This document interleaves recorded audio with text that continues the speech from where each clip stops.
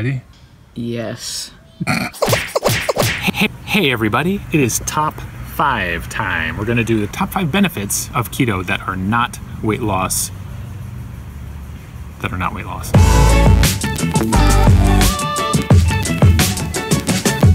Hey guys, Aaron here. Welcome to AD Keto, where we talk all about the ketogenic diet.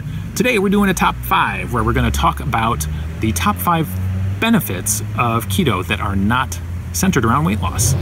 Number 5 is increased energy. When I started this thing, I felt like garbage for a few days. I had what you call the keto flu. But after I broke through that, energy went through the roof. I could not believe how energetic I felt. I would feel super productive. I wanted to get things done. I wanted to clean. I wanted to cook. To-do lists that I had on my phone, I was checking off items on those. I felt like $1 million. So that was a very welcome surprise.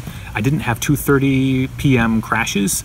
The energy was consistent all throughout the day, and I felt great. I felt energetic, I felt happy, and I still do. So that's been a very, very nice thing. Number 4 is fantastic sleep. I have been sleeping like an absolute rock since I started eating this way.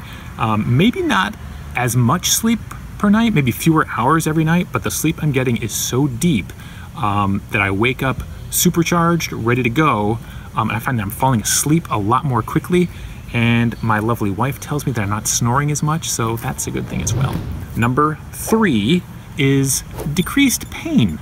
I have some creaky knees. I've had times in the past where I've been a jogger, a runner, and my knees always hurt when I get back from jogging, especially the next day. I feel sore.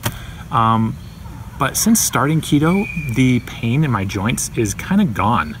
And I looked up pain and inflammation plus keto on Google the other day. There's a great article that I found at the National Library of Medicine about a study that was done back in the 90s on rats, our little rat buddies. They put one group of rats on a ketogenic diet for 7 weeks. They had a control group of rats that were fed a normal rat diet, I guess. And the study that they did involved putting the back paws of the rats on a hot plate and gradually turning up the heat. And the rats who were on the keto diet took longer to remove their paws than the rats who were not eating keto.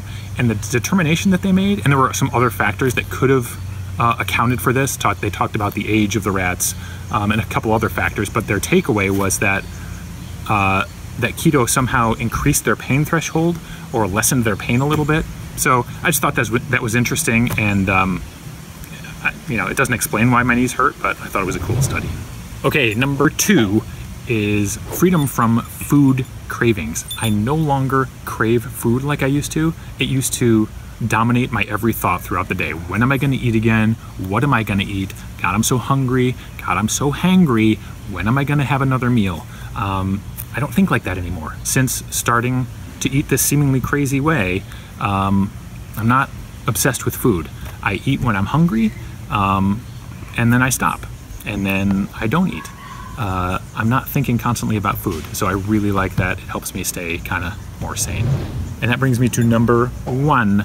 The number 1 benefit of keto that's not weight loss, I have found, is mental clarity.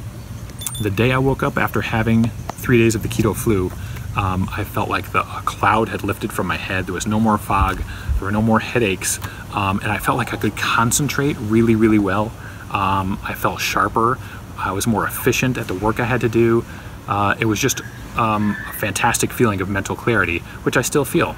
So that is the number 1 benefit of keto that does not involve weight loss. So that's going to do it for this video. What do you guys think? Have you had similar experiences? What would you say your top 5 non-weight loss benefits are to doing keto? If you haven't already, please take a moment to subscribe, give this video a thumbs up. It'll really help me grow the channel. You can find me on Instagram at ADKeto and on Twitter at AD_keto. And that's going to do it. I will see you next Friday.